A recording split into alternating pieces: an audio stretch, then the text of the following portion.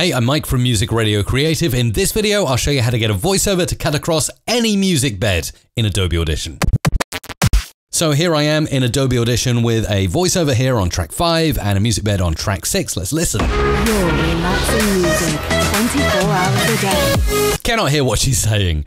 So how can we counter this? Well, first of all, levels are a bit loud. Look at that. Yeah, right up there, nearly hitting 0 dB. This is going to be no good when we start to do things. So I'm going to take the music down by -9 dB and take the voice down by -6. You're relaxing music 24 hours a day. Okay, so now we got something that's tickling the top of the yellow section in the levels meter, which is pretty good, so we got lots of headroom to play with. So still can't hear what she's saying though. You're relaxing music. Well, kind of I can hear what she's saying, but it's not intelligible, is it, over the music? So a really simple hack to get a voice heard without adding any compression or anything extra to it to start with is either doubling or tripling the voice track, like so. I'm just going to hold down the Alt key or the Option key if you're on a Mac, and then I'm going to drag the title bar and drop it, and it duplicates it.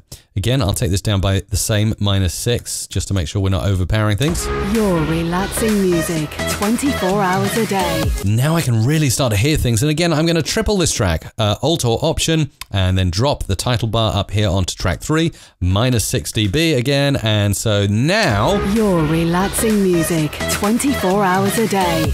A triple track on that voiceover makes a heck of a lot of difference, and it doesn't just have to be done on vocals, it can be done on sung vocals or really anything you want to cut across music or instruments or sound effects or anything else. Let me just give you an example. So this is with the 3 tracks. You're relaxing music.